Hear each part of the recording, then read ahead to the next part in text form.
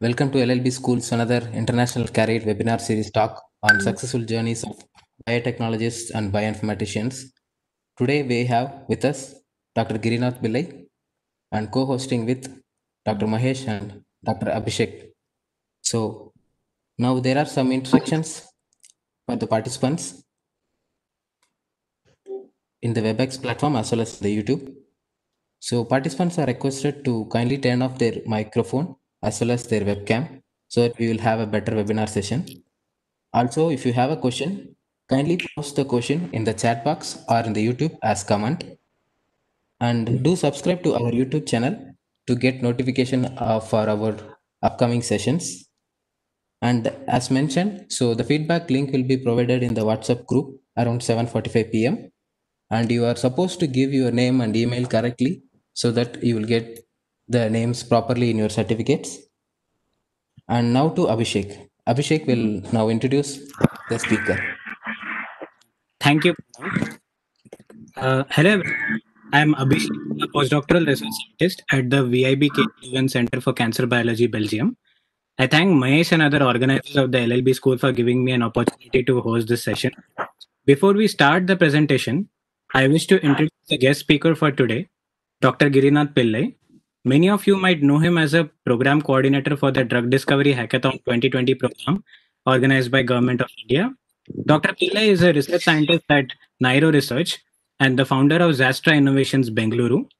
He has more than 12 years of experience in drug target identification, drug discovery, and repurposing using chemometrics, molecular modeling, and machine learning techniques. He carried out his PhD with Professor Katritsky at University of Florida and Professor Carlson, University of Tartu. His work on mosquito repellents with the US Department of Agriculture using structure activity relationships and machine learning methodologies has attracted many global collaborators for scientific findings.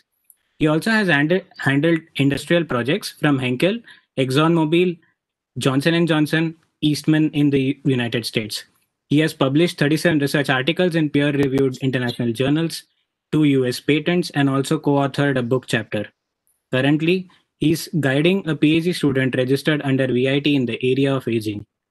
He also actively provides answers to many queries asked in our LL Bioinfo Telegram group.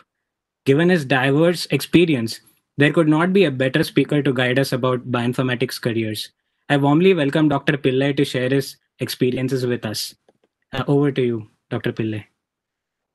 Thank you so much to the whole team of LLB as well as Mahesh for giving me an opportunity. So it's a great pleasure to discuss about the journey. That's where we started and discussed about this. So the area that we came in and we understood, now the things are completely different. So I just wanted to take you through a walkthrough, a bit of my journey, and then might be boring, and then we will slowly go into what is the expectations.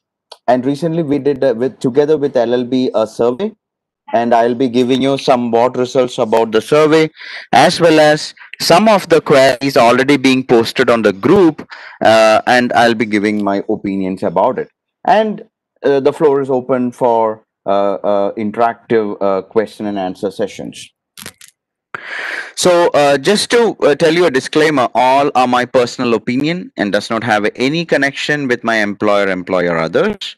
And slide contains content and pictures or videos taken from other web articles, lectures, and tutorials, or other surveys, and it the copyrights owns to the respective authors. And before going to the slides, I thought usually we thank at the end of the slide. But when we talk about our journey, it's better to thank all of them at the beginning itself. Starting from our parents, then why our partner, our spouse, and all the critic people also who said no to me. Because they actually made us to think why there was a no rather than maybe or yes. That helps us to understand what is missing in us. And please take it from me, it really helped me a lot. An institute, I'm not naming the institute, an institute in India where they said no to me 2 years back, they invited me to give a keynote lecture. So, and I'm really thankful to that institute and to the person who said no to me. That made me to think what was lacking in me to for that particular person to say no to me when I was applying for an internship there, to be precise. So it is very important. Critics should be taken positively for improving and to focus on what talent you have to look at. It's not about degree, it's more about other things that you have to look at. And also thanking all the teachers, guides, supervisors, and well wishers, including my students and interns. I had, since 4 years, more than 72 interns with me, as well as the group members, of course, my colleagues too. Had learned many things from them. To be precise and to be honest with you, my PhD student, her name is Ambli. She was my inspiration to get into aging field of research. Before that, I didn't talk about aging. Of course, I worked on Alzheimer's, Parkinson's disease, but not to that focused area. But she was bringing up that, and it was so much interesting to me.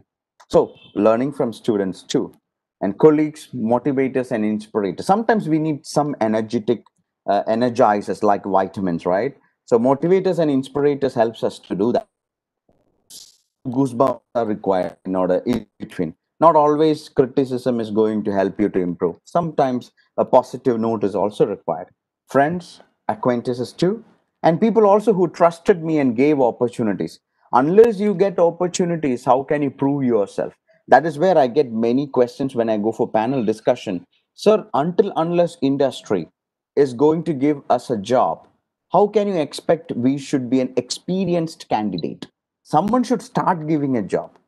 Until unless, how can we say that we are experienced? Everybody is asking now experienced candidates. How do we get experienced freshers? So it's a very well good question and relevant question. So I really thank the people who trusted me and also gave opportunity to start with my career. And also currently all my clients who trust on me to continue with the projects and research.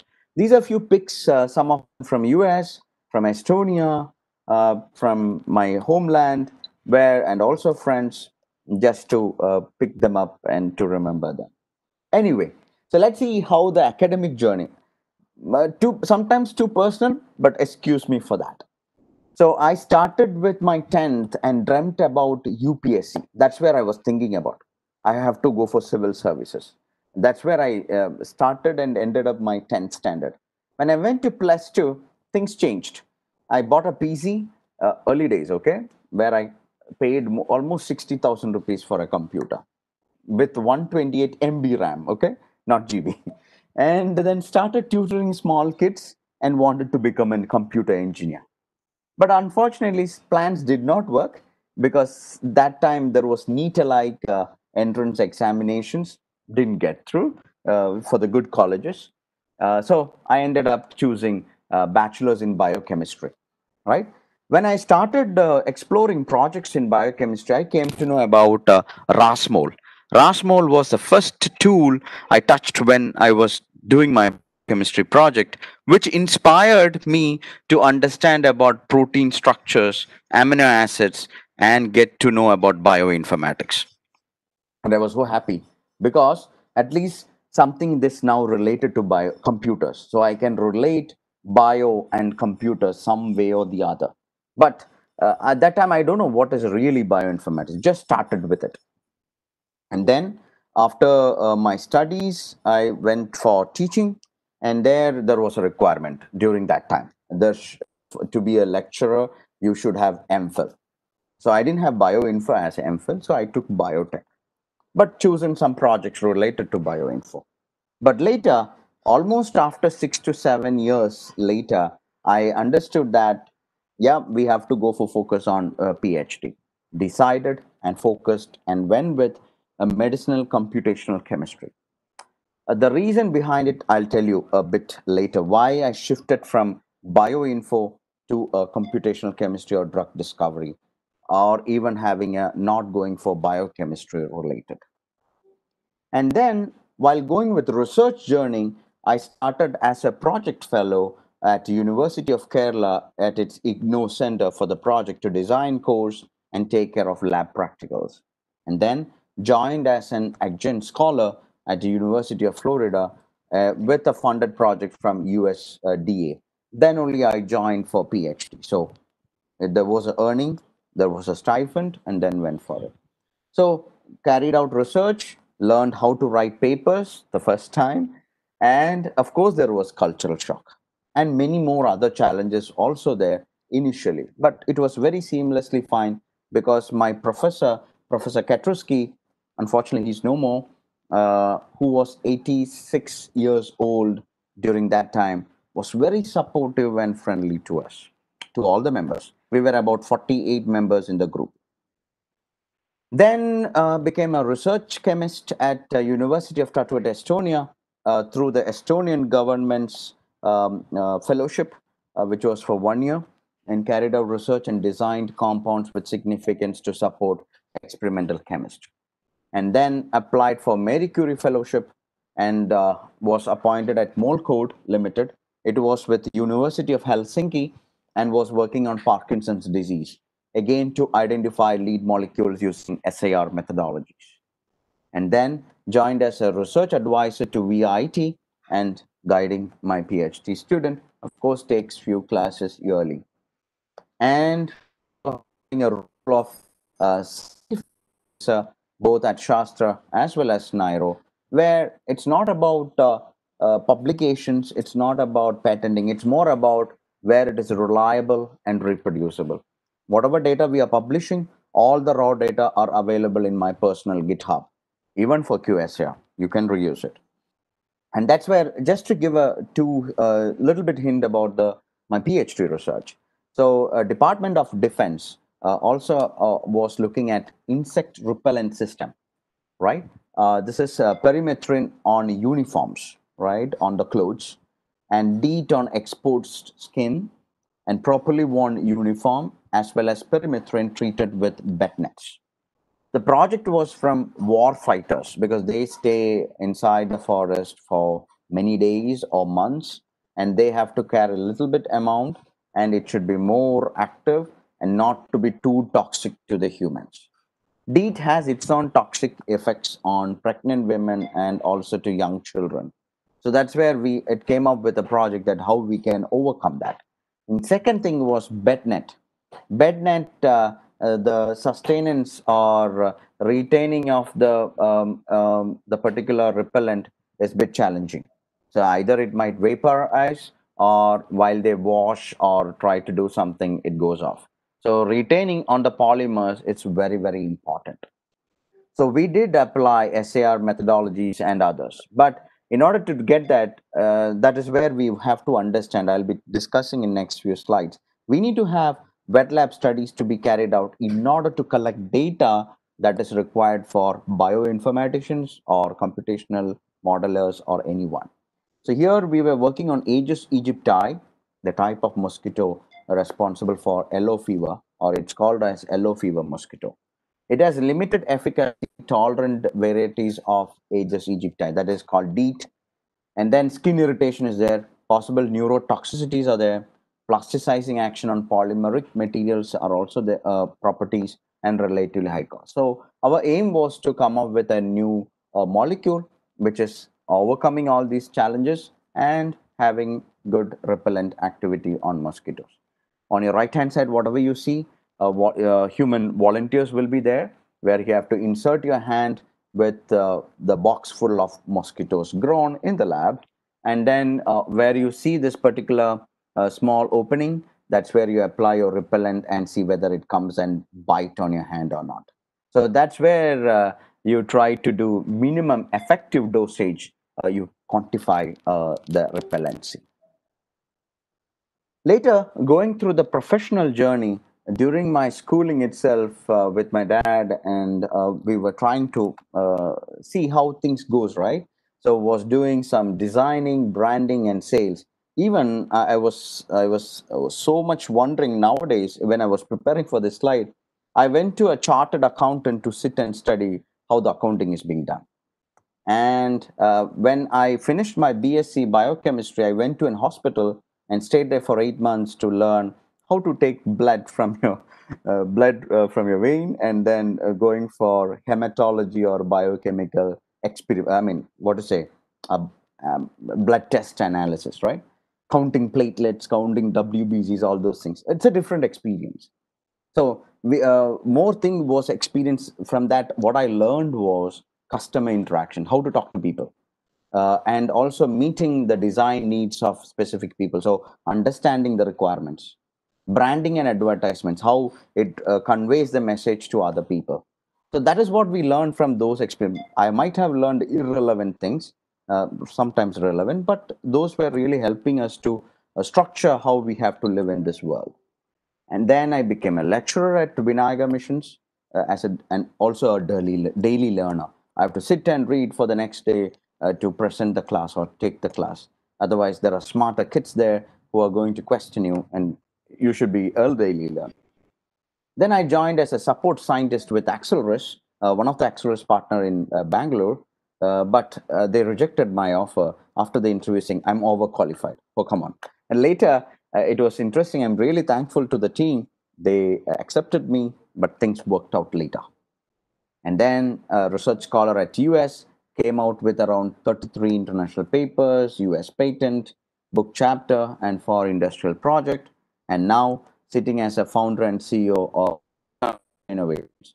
To be honest, challenging because it's a startup, right? But now it is not a startup. We are already 5-year-old company, having around 12 to 13 people working with us, made a good amount of transactions, having a very good customer base across the country and neighboring countries too. So that's what I said. When you have those responsibility, market influence is very important, and had to work, not right now, had to work almost 14 to 16 hours per day, and high risk, because until unless business happens, no salary. And not only for you, you have to make money for your employees also. Of course they do work, but our responsibility is more on us. And currently, as a volunteer, I'm a coordinator for a drug discovery hackathon, which is as rightly started, where the LLB team was introducing me.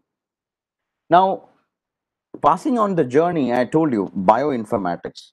I want to tell you why I shifted from bioinformatics to medicinal computational chemistry, or more of drug discovery. Both are different. Not bioinformatics, not the both are different. When you talk about bioinformatics, it's to extract, analyze, and understand the information of biology or life sciences. Life science, again, is a collection of different diverse areas, right? So it's not just biology plus IT. I have seen in many presentations, even when I was doing bioinformatics, I used to tell the same way. It is just biology plus IT. No, it's more than that. You have to add plus mathematics and statistics too. Without that, bioinformatics is zero. So that's where we have to understand what is the importance that we are looking at. It's completely data and analysis. And you see this, this is a particular publication from IOP taken in 1973. Even during that day, they had a thought about, don't just sit there. If we have processed all the data there is, go out, find more data. This is exactly when we try to do. We try to find some data and go to our supervisor. They say, is this enough? Can you have more data? Because we want to reduce the false positives. Your statistics parameters should look better. The deviation should reduce if you have more iterative data. I mean, repeated experiments if you conduct. So we are still looking for more data, but the data should be more curated. Don't think that you can put any data. That will be a garbage in and garbage out. So you should be very careful. So data and analysis is almost a major part of bioinformatics. Now, what constitutes bioinformatics? Biology, of course, the problem, and computer science and mathematics, you're using them to solve these problems, and altogether you call them as bioinformatics. There is no drug discovery here. There is no chemistry here. There is no physics here. Of course, we talk about proteomics, genomics, everything, but it has its own neighbors, right? Or that's what we call it as partners. But as I rightly said earlier, you need to have in vitro data. You have to carry out experimental analysis in order to get data for to perform in silico analysis. This slide was prepared around 2003. I just picked up from my old slide deck. I have seen this in earlier in some other slides too. So of course I have taken from others, right? So DNA extraction, 3D gel, PCR, microarray, that's where in vitro you have to do for characterization and getting up more data. And after that, you do comparative studies, modeling, analysis, pairwise alignment, many more, multiple sequence alignment, all those things comes into the in silico. Again, once you come up with a hypothesis or rationalization, you have to validate them, and there should be confirmatory tests. So you are in the middle wherever you see in silico. So in vitro is anyway required, because when you try to publish right now in very good journal, I'm not talking about high impact factor journal. Otherwise, there are many good journals.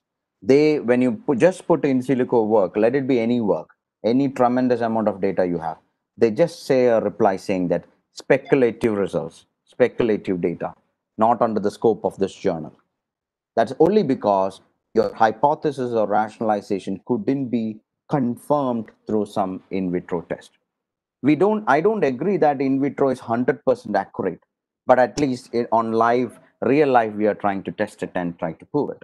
Of course, there will be error, but in silico, error chances are more because it's a prediction, and we use statistical predictive models and approaches to do that.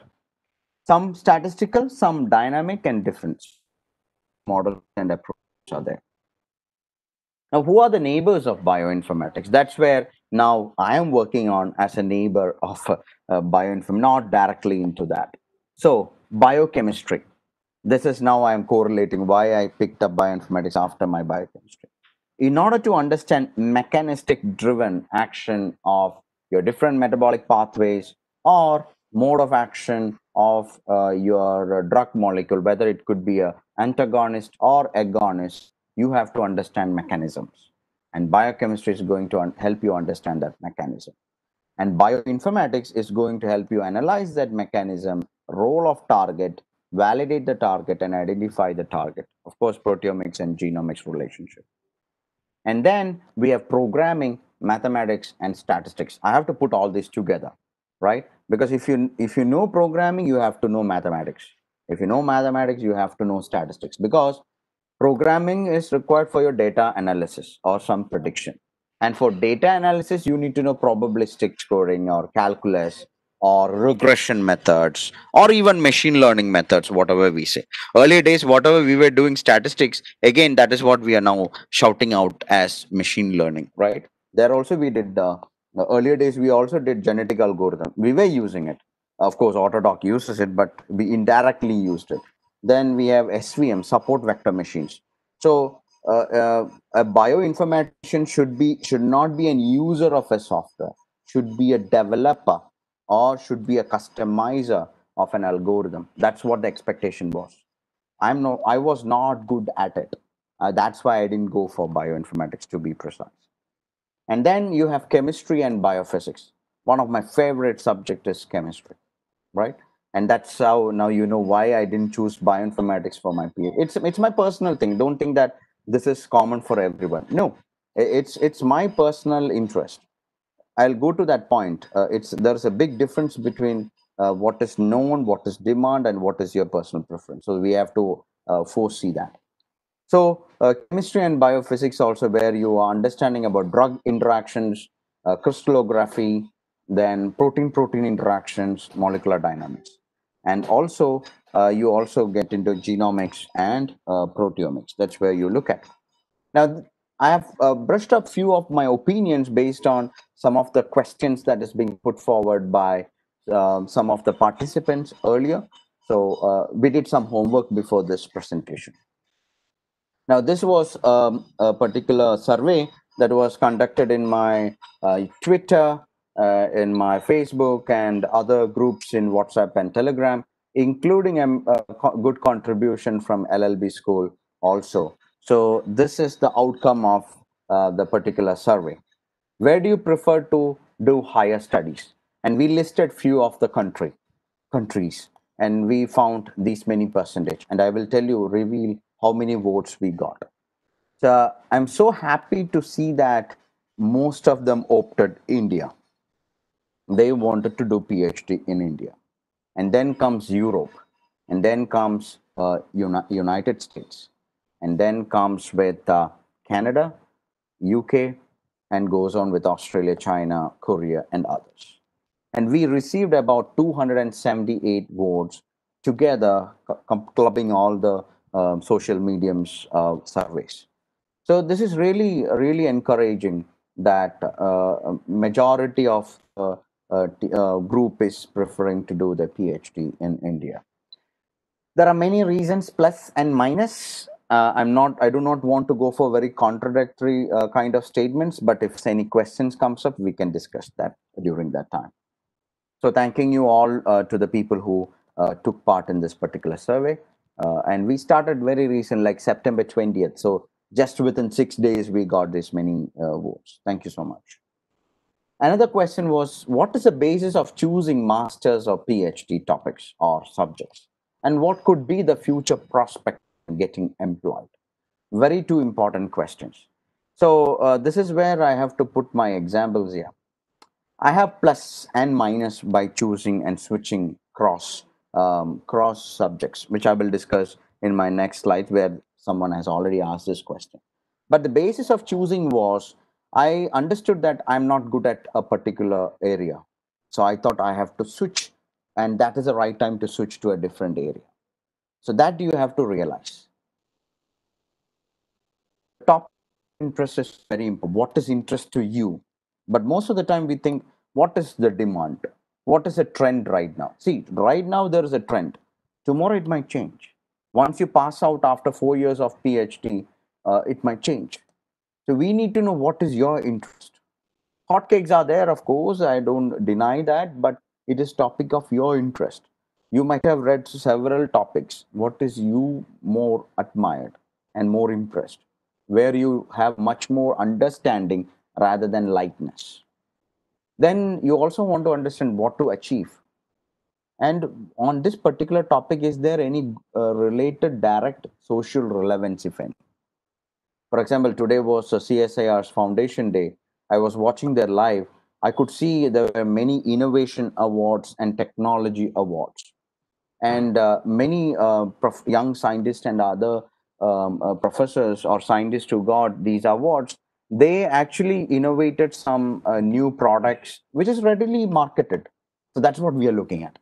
Even some of the PhD research work is being marketed. Not all research works are possible in that way. At least we have to see in that angle.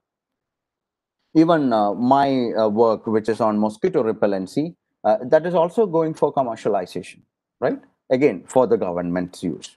So now it is under the polymer optimization. They are working on the bed nets. They have to work on the repellents and see now do the testing. It takes time, but still there is some social relevance. Commercialization possibilities. That is where patenting. So keep in mind, patent is not for adding to your CV. It might add points to you during interviews or others.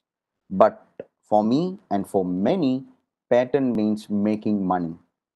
The one patent which is mentioned in the US page is already commercialized.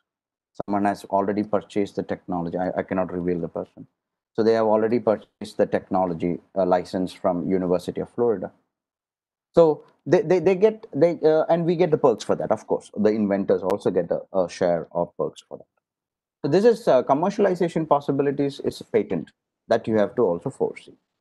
Now coming to the future prospects in getting employed, employability. For be more employable, you should be a good learner. It's not that someone should ask you to learn. No, you have to. You see. During my days, internet accessibility was there, but you have to wait in line for an internet surfing center, and you have to sit for out of your house. Okay, and then the speed was 64 kbps. Right now we are talking about 64 mbps. So now you have more resources right in hand to you, but they're all positive, but you have to make a decision. The prospects of choosing cross major in life sciences. The basic sciences and it's important, it's always very trivial, because even if someone is going to ask me whether I should go for bachelor's in biotechnology, bioinformatics, biochemistry, or should I go for chemistry, physics, botany, zoology. If a person is going for biochemistry, I always recommend BSc, please go for chemistry. Basic science has its own importance. That is what is missing. When you go for interviews also, most of the questions will be basic sciences. If there are many PhD students attending this session, if you have gone through these PhD admission interviews, for example, our premium institutes like IISc and others, you would have already came across these basic science questions. And also challenges to meet certain job descriptions. You need to know what is required for a specific job, and you have to be prepared for that. And try to relate and justify the choices. This is where I want to tell you. So I took biochemistry. I then went to bioinformatics. Relatively, I understood that we need to know a lot more about mathematics, linear algebra, probability, and also a bit more about scripting. And then only I can survive much more in bioinformatics field, the core bioinformatics I'm talking about. Right now, when you're talking about NGS, right, next gen sequencing, of course, data analysis where people are sitting and study R package, Python programming, Spider IDE, or Jupyter notebooks. All these are coming into the picture. It's again bioinformatics. So during that time, earlier days, early 2000s, I was not having that reach of resources where to learn this properly. Even there were very great institutions like, oh, sorry for that. So there were great institutions like NIIT and some other aptex and all during our era. They were also not able to give any courses like Python or Perl or anything like that. They were more focused as a bioinformatician. He had a startup during 1999, even in 2002, on machine learning, and now he's with as a vice president in one of the telecom industry in India, and he's a machine learning expert now. He did bioinformatics also, right? So that is where the cross major comes into the picture. Supporting myself during my study, it again depends upon country specific. Within India, of course, there are fellowships available, stipends available right now, many and plenty of them. So it should be country specific. Part-time jobs and earnings are possible, depends upon. And also teaching assistant, research assistant, and also testing volunteers. Even though they call it as volunteer, you get paid. And independent consultants, arts and culture, freelancing, fellowships and scholarships, including stipend, depends upon what you apply. So all this way you can support yourself during the study. So myself also, I had the stipend. I had been part-time working for a company when I was doing my MSc. Of course, you have to get a prior acceptance and agreement letter from your institution because they have to permit you to do that. So it depends. And are scholarships useful? Of course, yes. Prestigious scholarships cover most of the expenses, including airfare, relocation, insurance, accommodation, course fee, extra. And it is also an added value to your CV. But how to approach for these scholarships? It again depends. You have to talk about science rather than just asking about scholarship. I've seen many people writing to me, sir, is there any job in your company? That's it. Thanks, their name. I don't think that is the right way. The right way is try to find a good rapport first. Try to understand whether you are on the same page of the expectations of your recruiter. It could be a professor, institute, or company, whatever it could be. Try to meet their expectations, understand their expectations, and then propose your idea. I am thinking of joining your institution. Is there any scholarship available? That's where we have to. So we need to have good amount of patience and perseverance. So it's not about job, it's not about salary, it's not about scholarship. First, you have to understand what is their requirement, scientific, because we are talking about science here, right? And start preparing your research proposal. And keep in your mind, do not copy paste, not even a single line. When I was in University of Florida, every year we get the statistics. One particular year, many number of applications were rejected just because of plagiarism in the research proposal and statement of purpose. So kindly be careful. Do not copy paste. You have to compile. It takes time. Start doing it today if you are trying to apply abroad. or other places. Even Indian institutes are also asking about research proposals. Statement of purpose is also something very important. Recommendation letter. See, recommendation letter, of course, given by your supervisor and guide, but you have to help them with data, right? If I'm going and asking a recommendation letter from my PhD supervisor right now, after 5 years down the line, many more things have been happened. So I have to update him with my data. It's not just CV is going to help him. So you can have a draft to just give him an idea, then he drafts it according. That's the right way to do it. So prepare your own recommendation letter and be honest. It's not that if you mention something negative about you are not going to get a job. It's about trust. It's about understanding. When I applied to Professor Katrowski, he asked for reference. I don't know why. Usually we give 2 or 3 references nowadays. This is back in many years back. So he asked for 7 references. Give 7 references. He wrote to all of them, and whoever not replied to his email, he picked up the phone and spoke to them. And interestingly, when I went there, a professor told me this. He was more 50% of his questions were related to science, my education capabilities, and other 50% was more of teamwork and other things. So that is what they are looking for. Expectation. Are you a good learner, listener, teamwork? All those things they have to look at. And MSc PhD integrated courses, what are its benefits, prevalence across the globe? In some cases, in India, I had a bad experience of integrated word. One of my students, when they applied for a national fellowship, they said they do not give for integrated PhD, this particular stipend. I was surprised because integrated is something approved already by the authorities who are giving the degrees, right? Anyway, so anyway, that could be overcoming as it goes on. It will be getting optimized. So you have to be more concerned about how many years of studies being completed when you go for abroad. When you go for Europe, Germany, or US, they look at how many years of studies you have completed. That's what they look at. Integrated courses are really good. In US, I know only about University of Florida. Others, I don't know. I don't want to comment. So there, I know that if you join for an integrated PhD, if you already completed your MS credits, if you want to get the certificate, you can do that. You can always do that. And if you want to discontinue, you can discontinue. Not a problem at all. But of course, you have to pay the fees for the course. And for the PhD, again, you can continue. But in some cases in India, in some of the integrated courses, I don't know all, some they do not allow you to have in between break and take your degree and go. Some might be there, I'm not sure.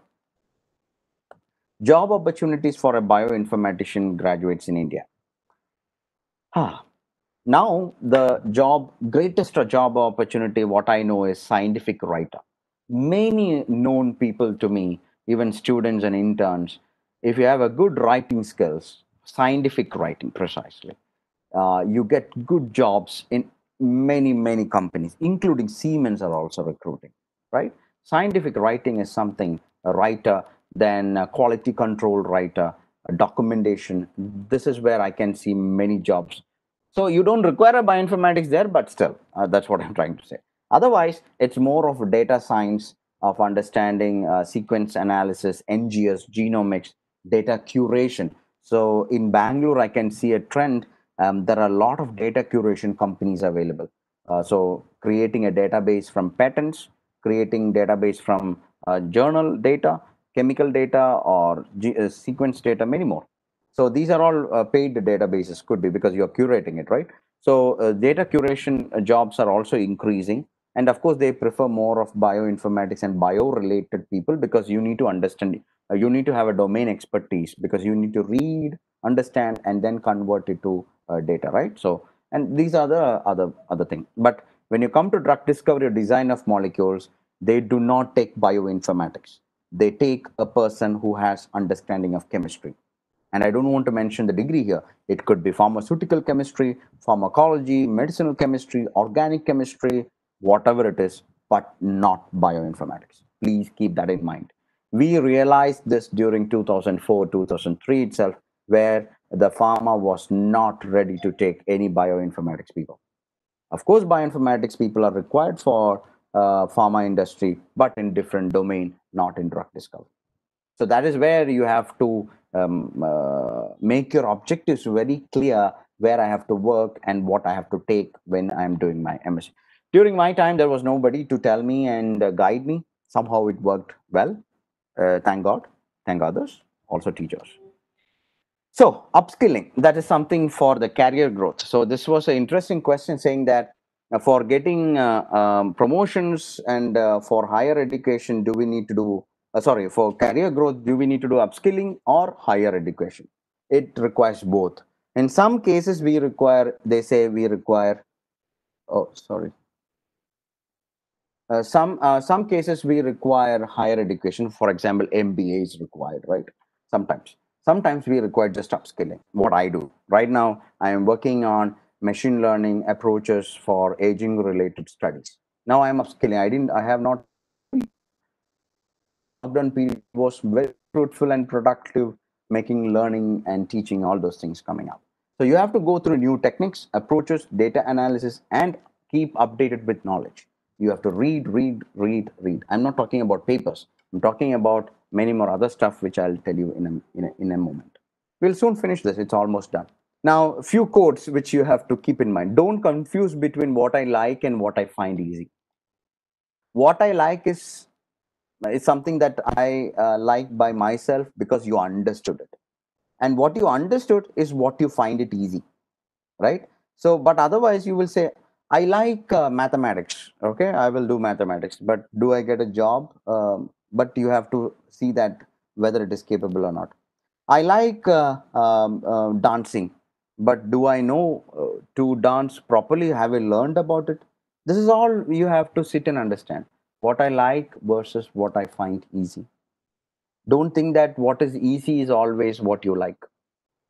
And what you, for example, to make it very simple explanation, during +2 studies and all, we try to avoid mathematics because for me, for us, mathematics, for some of them, mathematics will be difficult. For some, it is favorite subject. They get good, full out of it. Why? Because they understood and did it. The others, they tried to understand but couldn't. So there could have been some push or pull there or some resources to help them to come up, but didn't work out. So what you understand things properly, that's where you find things very easily. So you don't confuse between what I like and what I find. It's like when people come for internship, sir, can you tell me something easy to do project? There's nothing like easy to do project. All project has plan A, plan B, plan C because hurdles and hiccups will be there everywhere. Dream high, work smart, and be proactive. When you go for commercial industries, even in academia also, you should be proactive. Don't wait for someone else to tell you what to do. You have to check what is a positive and negative of about it and just start doing it. Of course, you can read and a lot of experience. So you have many more videos and blogs available who talks about experience. And the future completely, your future, okay? I'm not talking about the world. Your future completely depends upon what you do today, what you drive, where you start. It all depends, right? I didn't know that I will end up looking at machine learning now, which I did, of course, in 2004, 2005, when I was doing QSAR. I used SVM models, genetic algorithm models, to generate the training set. But that time we didn't call them as machine learning, right? We had statistical approaches or machine learning, but we didn't give a good hype on that. But now it's just AI and machine learning. And nothing will work unless you do. So you have to try. Most of the time you'll be reluctant. Oh, will it work? Will it work? Try it out. If it is not going to harm you a lot on money and time, try it out. Nothing will work unless you do. These are not sayings by me, by great other experienced people. I have mentioned the names at the bottom. Now, why I discussed about all these things? Because of this very shocking report by Times of India. What they found is around 80% of the engineers are unemployable for any jobs in the knowledgeable economy for the future technologies. For example, AI, mobile, cloud, web, etc., etc. It's not only about biology. I'm talking about bioinformatics comparing with expected future technologies. So what's next? We are in the era of Industry 4.0. where people are looking at robotics, Internet of Things, artificial intelligence, big data, even intelligent, flexible, and distribution production. I'll tell you an example for this. A very good friend of mine, as well as a scientist at NCL Pune, you can send a compound, right? A PDB ID, just a PDB ID, via email to a specific email address. Automatically does docking on Zinc database and get back to the result. Nobody is sitting there. That is called robotics or Internet of Things. Still applicable there in drug discovery too. So we are in that era.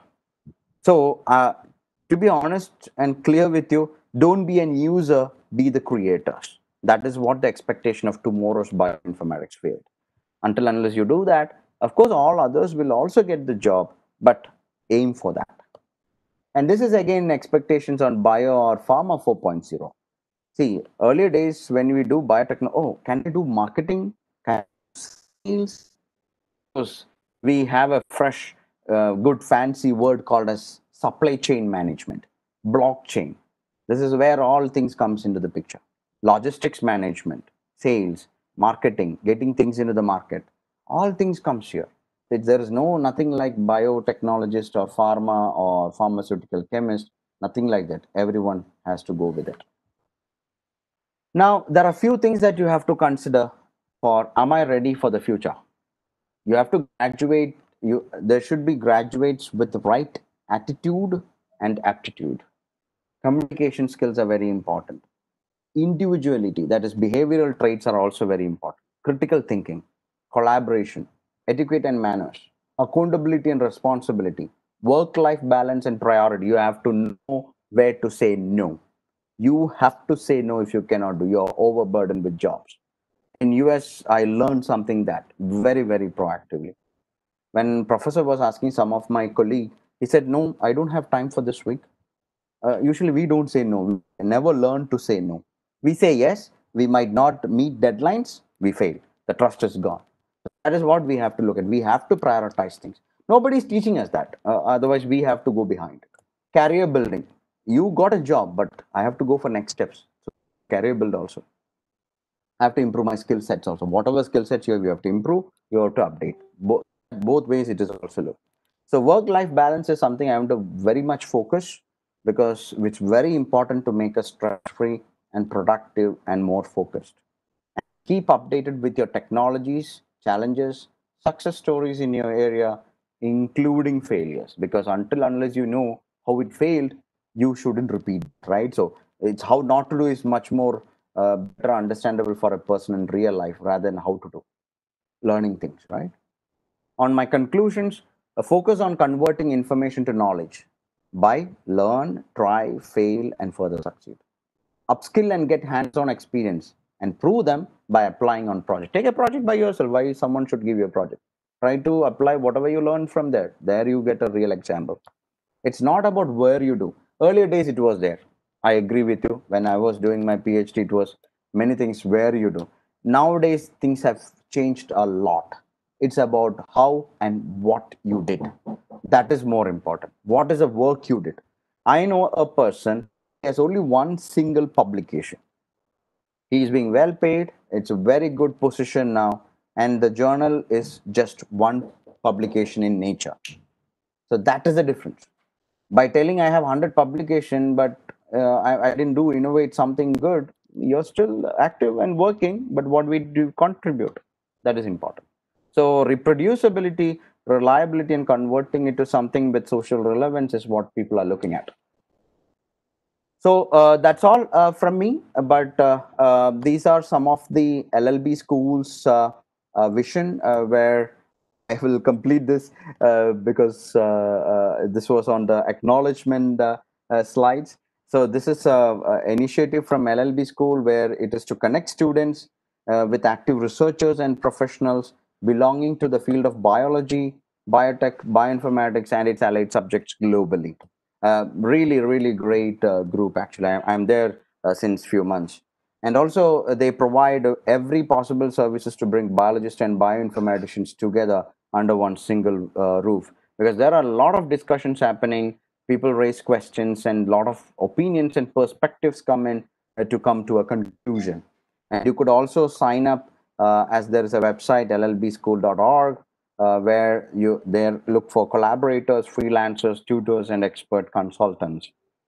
And they also would like to thank their collaborators, because Center for Plant Molecular Biology and Biotechnology at Tamil Nadu Agriculture University and IMOT Agri Forum. That's where they collaborate with the LLB Forum. It's really wonderful. I have been taking part in many of the discussions, and I would appreciate if you look forward to getting engaged with discussions and perspectives and opinions, and also many more other support and service. You please sign up with them for different social media.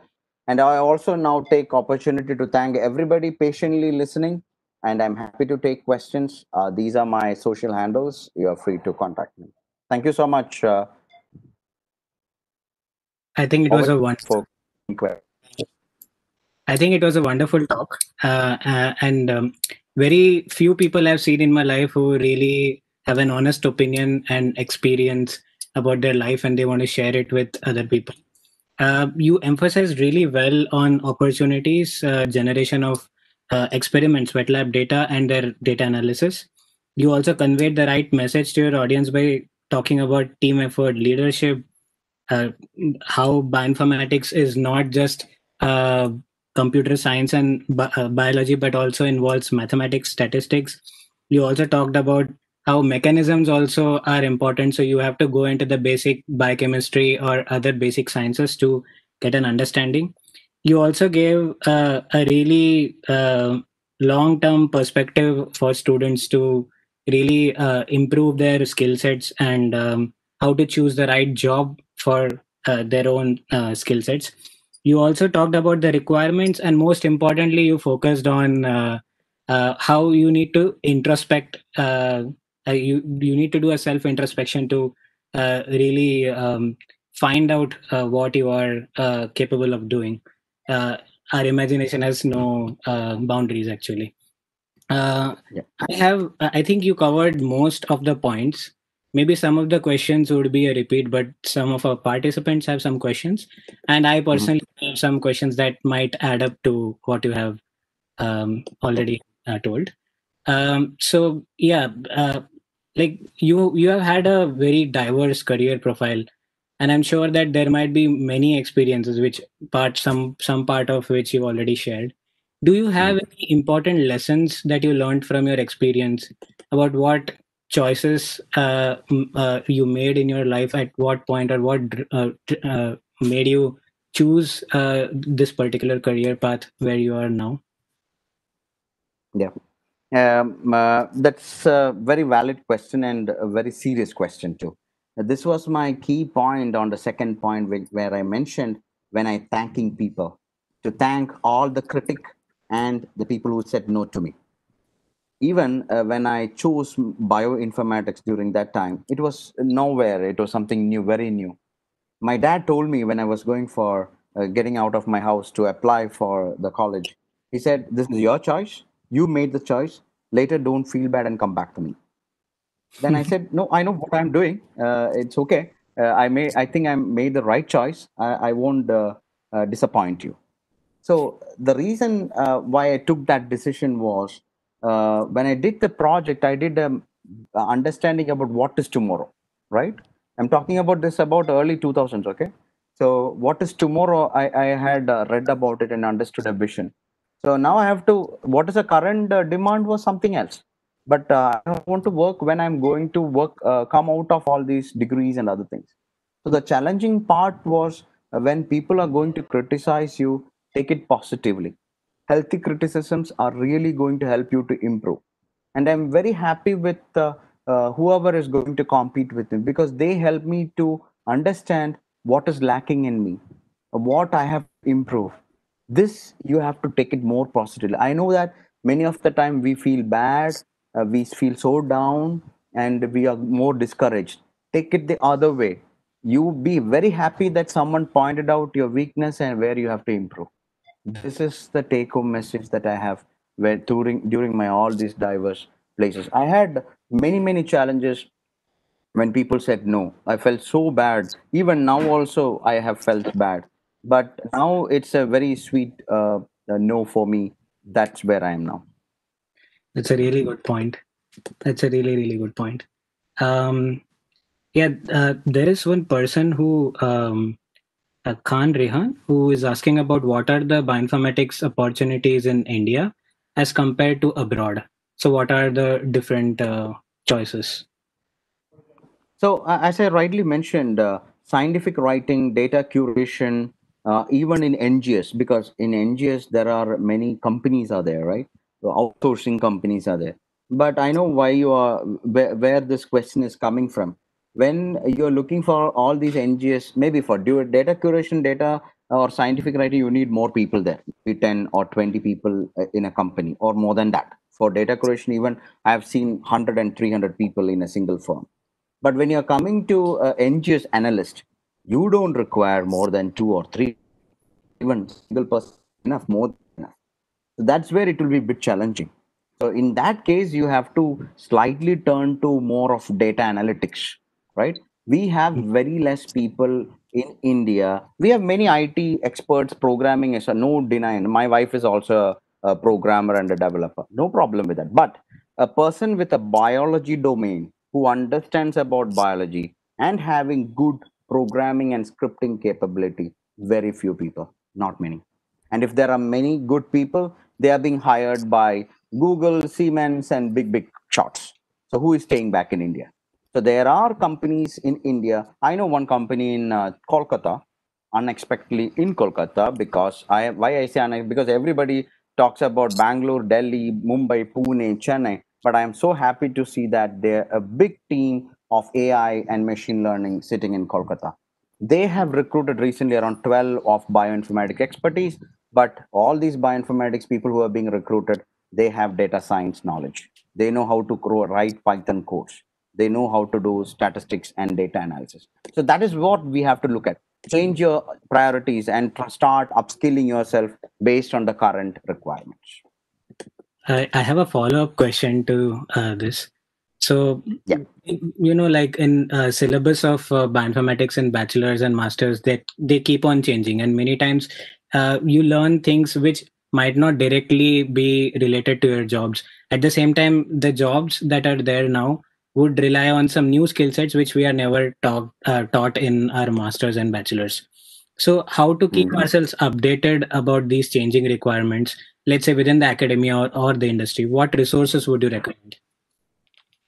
I don't blame anybody, but still I want to mention this. During my era of learning, studying bioinformatics, it was more focused on biology. It was more focused on biodiversity and all those stuff. Our programming papers may be just one or two. That's it. Then one database management done. But now I can see many changes happening. I don't know government universities or institutes, but some deemed universities, the bioinformatics is under the computer science department, and I Oh, completely agree to that 100% because a computer engineer who after plus two anyway he is coming, he might have learned or he might be having some knowledge about biology from his 10th standard. Of course, yes. So when he comes to computer science with a bachelor's or BTech or BE in bioinformatics, he can brush up the biology.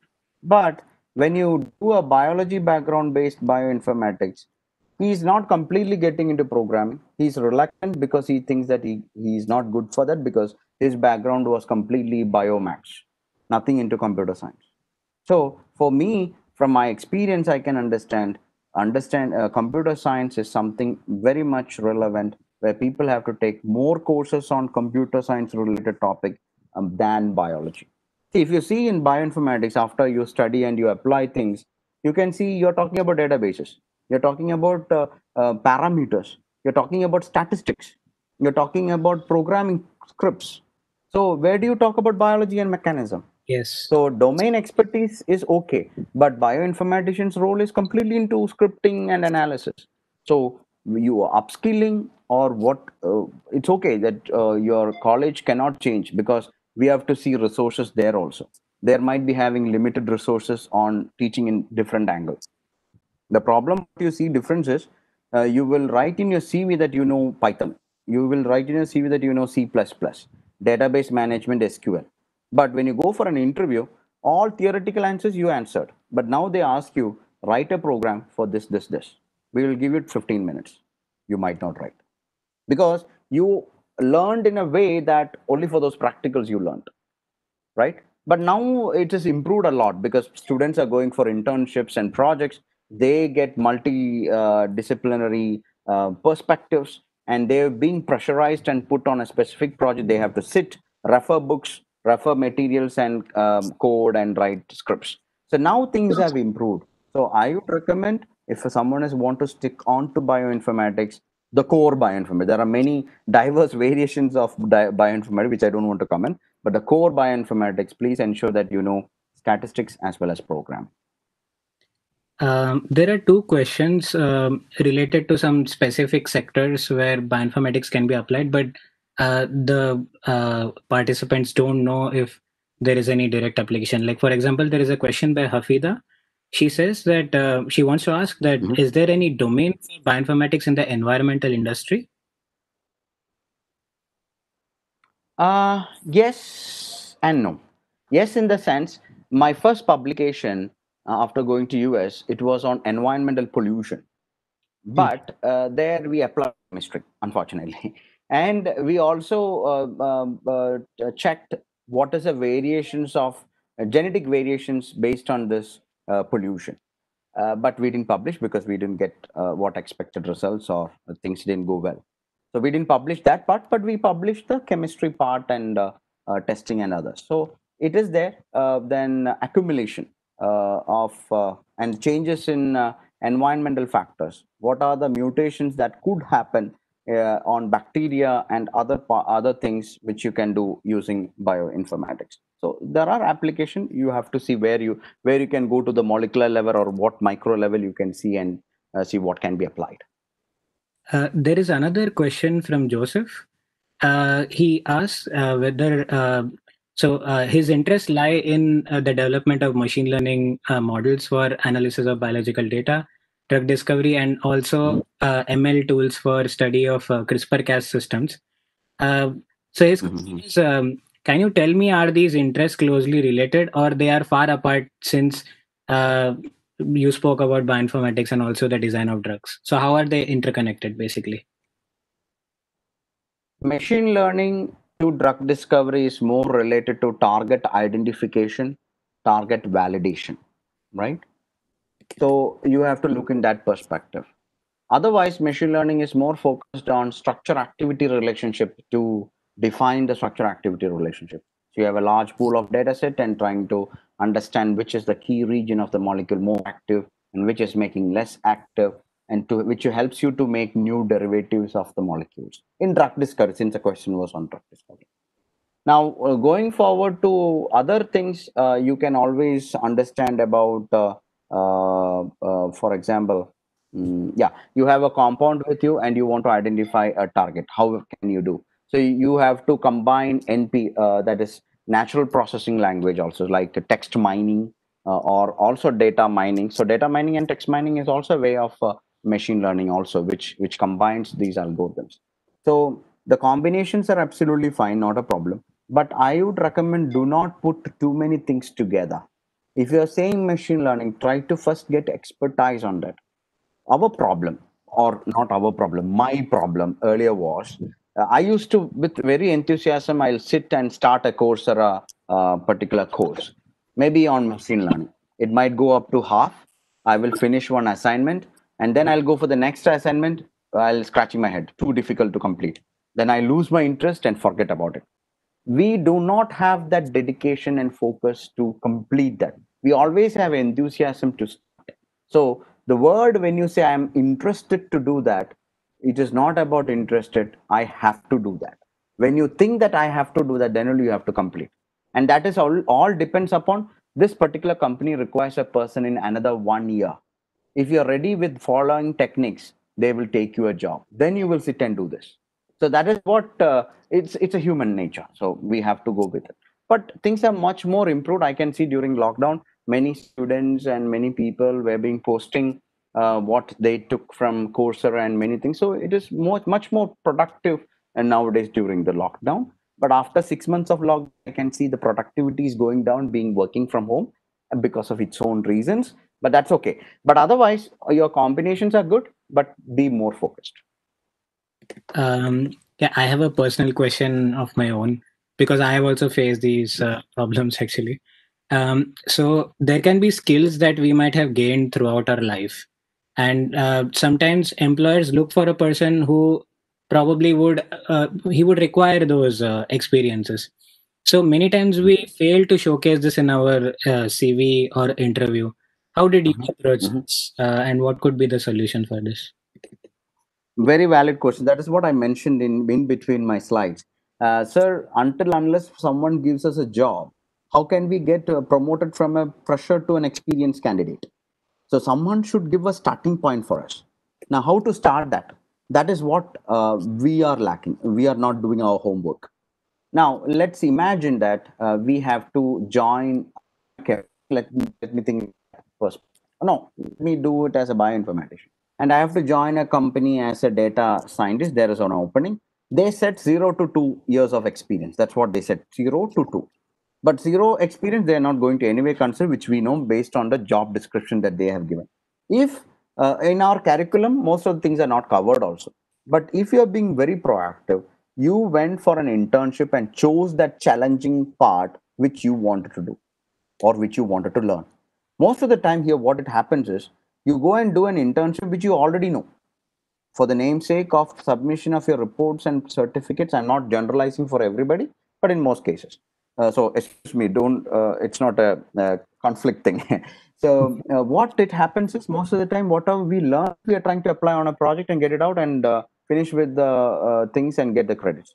There are many students who take it as a challenge. They wanted to learn something new, absolutely new, which they have never heard of, and some they take it because of the interest that they have shown, because internship is kind of, in some companies it's a learning period, in some companies they wanted to make use of their valuable time for some specific project. It all depends upon why they are hiring internships.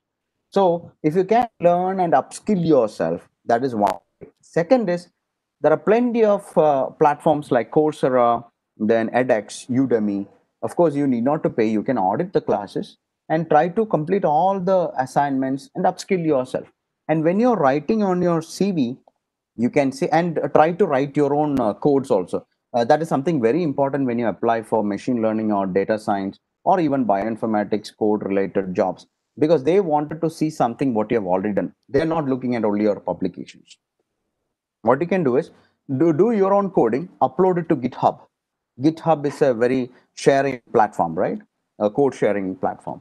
And also you can put it on Zenodo, Zenodo. So there you put, and you put your links in your CV, right? I'm talking about a fresher. Or you did already a project and you present it somewhere and you put the links of that, or you put it in GitHub and put that link. Because when you write in your CV, they'll say, attended a lot of conference, posted or presented a lot of posters. What is this poster? Just from a single title, they cannot understand what is your potential. Try to showcase it somewhere. My professor has told me, you need to know how to sell yourself in the job market in order to get job for a fresher. If you do not know to sell yourself, you will never get a job, even if you're a first rank holder. That is the difference here. So you have to showcase yourself wherever possible in a very optimal way, not too much. So that's where you have to do it. It's not only about LinkedIn, it's not only about GitHub, but other people has to use it. So when you go to GitHub, people can see how many of them have used your code for other purpose. And in earlier days, which I have noticed when I applied for jobs, of course, I have went for the last interview and until the final round. Since I don't have PhD, I couldn't go through the next step. So what happened there was, they were looking at Google my name and they were looking at my social media. Of course, everybody can view our social media. Public profiles are there, right? After that, I disabled my public view of Facebook, right? Nobody can view my profile now. So the recruiters are looking at all possible data to understand your presence. What is that special in you? Why should they recruit you? If they recruit you, do they have any benefit? That's what we have to look at. And the same story when you try to see in some of the institutes, they hire freshers and the pay salary package is like 2 crore, 1 crore, 50 lakhs per annum. They are also freshers, but they might have upskilled something which we are lacking. So don't think that only learning what is in the books and getting marks is going to get a safe job. No, it is very competitive, and even the employees are also at risk. Unless some innovative things happen, they cannot get new projects. Until new projects comes in, they cannot retain you. So you have to innovate and come up with something. A simple example I'll tell you. Everybody does molecular dynamics, no problem. Some way I sat and thought and I wrote a Jupyter notebook for doing performing molecular dynamics. I didn't know that. I thought that many would have done earlier. Many would have done. I have seen MD analysis, PyTrash. They have done for data analysis, but not to run the MD simulation itself. So think something differently and try to do it. Put it in the public. Let others see it. And when they see it, if they're really serious, they don't look at whether you're a fresher or they saw they require you have already been done. You have already showcased it. So it all depends upon different domain to domain. I cannot generalize it, but this is my take home message for people who are saying that I'm a fresher. How can I crack through the job? There are a few more questions. Is it fine if I can ask? We are actually 20 minutes, uh, ahead of the talk. I So, have, I have, I have 15 more minutes with me, so no problem. It's up to your timing. okay. Okay. So the next question, which again I had in mind, and which probably others would also have in their future careers, would be like, we usually do like, but we usually take two different routes. In one route, it would be like bachelor's, master's, PhD, and then join the academia. On the other route, it would be master's, industry, and then you just improve your career in the industry. But how difficult is it to transition between different careers, and how is it feasible for a bioinformatician in your experience? A very difficult question, but I'll try to say from my experience. So one of the transition you told me all throughout academic and research. The Yeah. other transition you told me between academy and industry.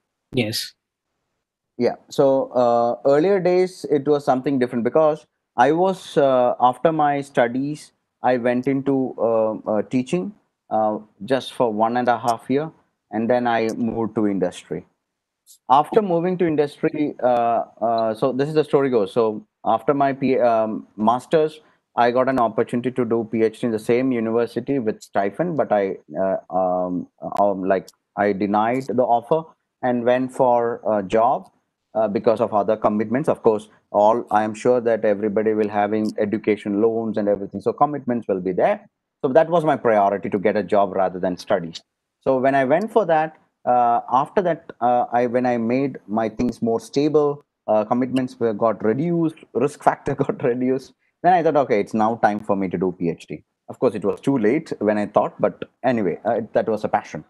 So when I went for doing PhD in an Indian institution, the first thing the professor told me, and it is a very valid point, Giri, so far you were being a manager, you were controlling and doing projects, but now you have come to a level of a researcher. Things will be completely different. You have to make your mindset in a different way. Don't think this is industry. That is very, very true. You have to adjust and be prepared with yourself on that transition.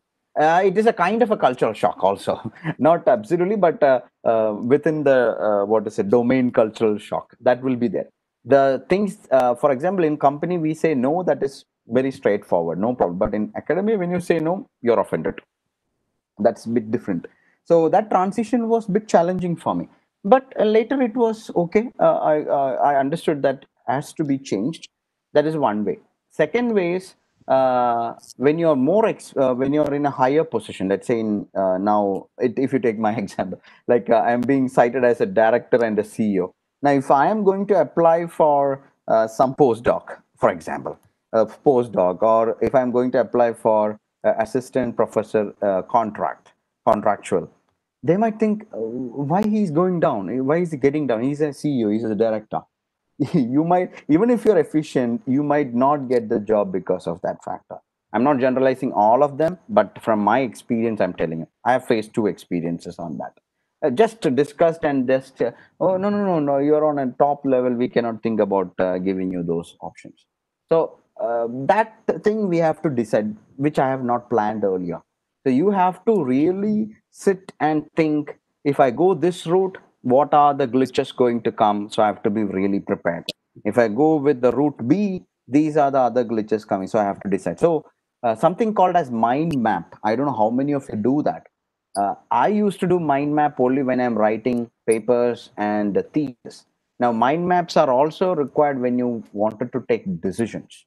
So this is very, very trivial and important. So mind map is something that you write the key points, and then based on that, you try to think.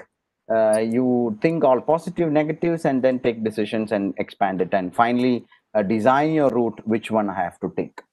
So all of you take a paper and do the mind map on deciding your routes, and then you will be much more clear on what are the hiccups in front of you and where you have to take deviations and others. So very layman, generalized answer that I can tell you for that question.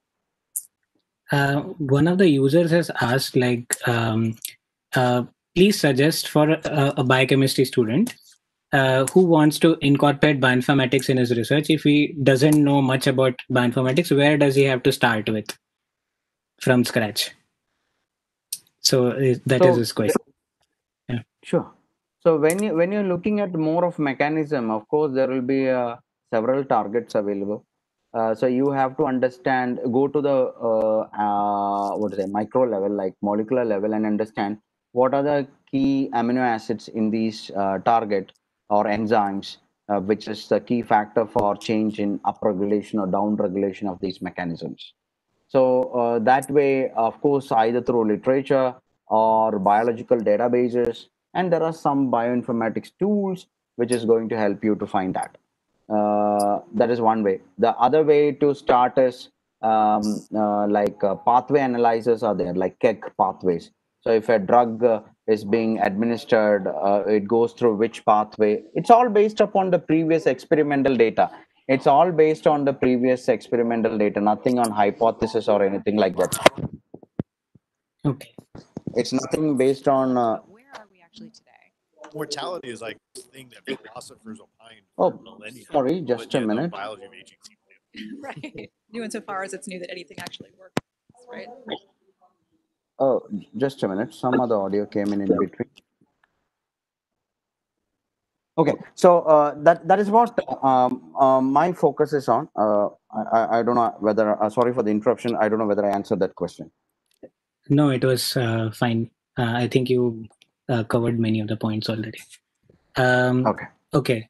So I have a one final question, and this is just to summarize everything together. Also, one of the users, Praveen, has asked this question. So, as freshers, everybody has a doubt in mind whether we should just run for jobs, and how their careers will go ahead, and how to handle failures, or how to switch from careers. So, how to handle this pressure?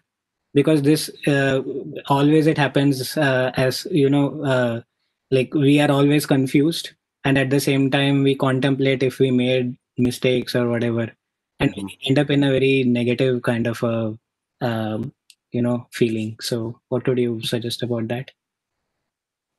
So I understand this question. What is trying to say? One thing is, as I told you earlier, for me there was financial commitment. So my priority was not higher education. My priority was start repaying the loans. So for person to person, things will be different. And in most of the cases, the same situation is there, I'm sure. But in other cases, if you do not have much commitments, then even though you do not want to go for a job, I would recommend you to go for, if you can get a job, at least for 1 or 2 years, go for a job and then further go for higher studies. Because there's a big difference in doing that. If you go for this uh, IIM or any other MBA, they mostly prefer students who are coming after at least 1 year of experience after working in a company. that has big sense, because the aptitude and expectations, everything will change when you start working for an institution. It can be a company or academic or whatever it will be, and there will be a different kind of stress level, different life of pressure, time, deadline meetings, and everything will be there. And after that, when you go for higher studies, that is absolutely fine. But here the more focus was, I have to start earning, because there are many things to be done. So this will be a great pressure, either maybe from parents or by yourself. The only way to go through is, you have to start doing your homework uh, about 6 months before your graduation, to estimate yourself where you have to focus on applying and what you have to get ready for a particular kind of job. One. Second, if you do not have too much of commitments, try to make talk to your parents and make them understand, can you give me some more time, like I have asked my dad. So get some more time, give them trust, talk to them much more, give some examples, but ensure that you, as Abhishek was rightly saying, wouldn't go to negative or disappointing factor. So you have to do a lot of research. Research in the sense of reading, understanding others' experiences, different scenarios. Because one challenging part nowadays, what I see is, we cannot generalize many of the things. It changes from minute to minute, place to place, institute to institute, even person to person. Things are different. So you have to be very careful in making the choices. But please start talking each other rather than keeping in your mind. Be open and discuss about these factors, and what is your field first. You have to talk about that. So recently, one of my student called me, sir, I am about to get admission for MTech Bioinformatics, but I am a biotechnology student. How do you think that is it okay with me? I clearly told her that, see, no problem in taking it, absolutely fine, but be confident that you can learn programming. Be confident that you are going for a data analytics or data science side of bioinformatics. But if you're sticking on only biology, like what you did for biotechnology, then I am a little bit saying towards no. But by hearing this answer, she felt a little bit bad, because I'm giving a cryptic answer, right? But later she understood that where we have to focus to get a job ready factor. So now she has decided to go to take bioinformatics, and she has now a very clear plan after bioinformatics what she's going to do and where she wanted to work. So she's doing her homework right away. So in order to avoid the stress and the pressure, you have to, it might be too late already, but try to make your objectives, what is missing for me, what I have to do for the next few days or few months or few weeks before I start applying for jobs. So you have to prepare something called as mind map as well as Gantt graph, GANTT. So Gantt graph tells you a time frame where you have to finish a specific task. So if you can plan things accordingly, I'm sure you do not have too much of stress or bad feeling about, I couldn't crack the interview, because you're already getting ready to for that particular job domain. Thank you very much. I think there would be many more questions for sure. If there are many more any more questions, you can directly contact Dr. Pillai, and also post questions in the Telegram group of LLB Bioinfo and LLB School. I would just want to sort of summarize the whole talk, and I think from this particular talk you would get different perspectives, what Dr. Pillai shared, and also from our question answer session, that a lot of self introspection, the requirements of skill sets, as well as improving or upscaling your skills is very, very important. And these skills actually help us to maintain our CV, not only our CV in front of the employer, but also gives a good confidence to us that we can do better and choose the right career, the right important career for from a personal perspective. At the same time, it's also important to note what Dr. Pillai rightly said, is that we should keep on trying out new things and be updated with what's happening, and should have the right purpose to choose a particular career path. So I think with this, I will just thank Dr. Pillai again for having a very nice chat. And I hand it over to Mahesh if he wants to add something more to this. Thank you. Thank you, Abhishek. Yeah. Thank you, Abhishek. Thank you for taking care of the question and answer session, and thank you, Dr. Giri, for taking us throughout your journey as well as answering all the questions with patience and your time. And for formally, I would request Ms. Nishitsa to deliver the vote of thanks for this session. Thank you, Dr. Abhishek sir, for the interactive question and answer session. Also, our speaker, Dr. Girinath Pillai sir, for answering all the questions with patience. On behalf of LLB School and our organizing team, it's my privilege to propose a vote of thanks on this session. My heart fills with lots of gratitude and respect for our distinguished guest speaker, Dr. Girinath Pillai sir, for not only sparing his valuable time for us to grace this session, but also for enlightening us with his commendable talk on bioinformatics. Thank you so much, sir, for sharing your excellent journey with your rich experience on international fellowships and many informative aspects. Overall, it's a very good experience, and we will be happy to have you in our future sessions as well. I'm sure our participants will be having a great motivation. And at this moment, we also express our thanks to Dr. Abhishek sir for making this session possible. Also, we extend our thanks to our collaborators, CPMB, Center for Plant Molecular Biotechnology, and TNAU, Tamil Nadu Agriculture University, and IMOT Agri Forum. And now it's my pleasure to thank our participants who made the session as great successful. Thank you, everyone. Thank you all. Have a great day then. Bye. Thank you. Thank you, sir.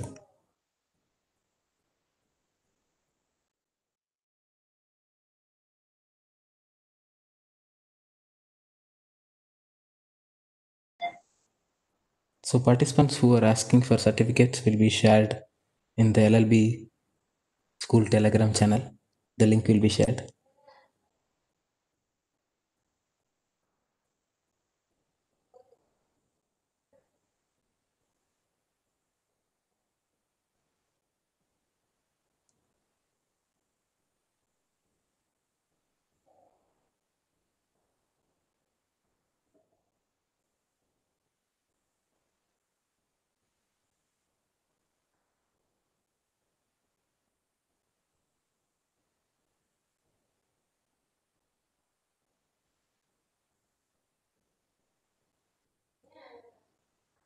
So the feedback page link will be shared in the Telegram channel.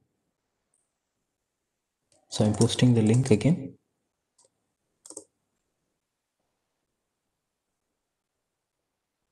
Thank you for joining.